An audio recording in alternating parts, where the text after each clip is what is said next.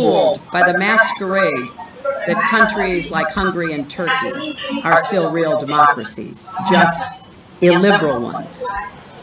Illiberal democracy is a contradiction in terms.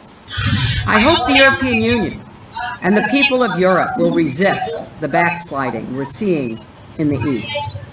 It's disheartening to watch conservatives in Brussels vote to shield Viktor Orban from censure, including British Tories. They've come a long way from the party of Churchill and Thatcher.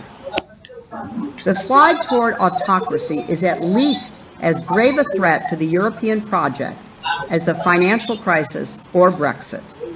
And on both sides of the Atlantic, we have to address the challenge of migration with courage and compassion.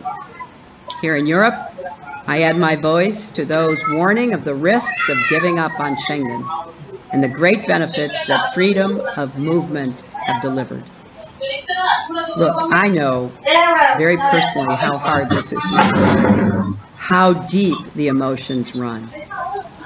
I'm not talking about open borders.